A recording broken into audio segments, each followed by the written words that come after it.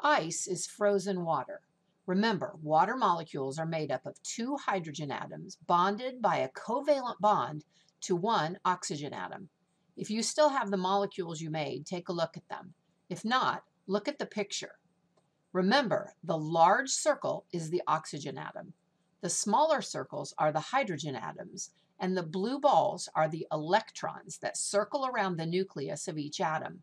When oxygen and hydrogen bond together, they share the electrons that are part of each circle.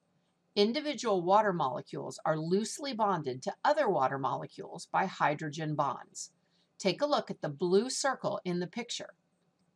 Liquid water is H2O molecules in which the hydrogen bonds constantly break and reform, like people shaking hands in a crowded room.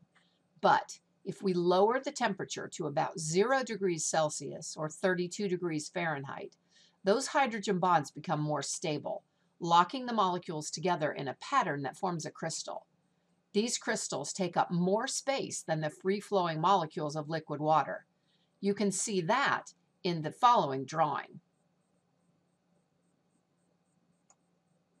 The picture on the left shows the structure of the molecules in liquid water. There are 8 molecules and they just flow around freely. The picture on the right shows the crystal pattern that the 6 water molecules make when they're cold enough to freeze. The hydrogen bonds hold the molecules in a very rigid hexagon shape. Of course, those pictures were flat, so they only show this in 2 dimensions. If we could see it in 3 dimensions, it would look a bit like the picture below, with the ice crystals going in all directions.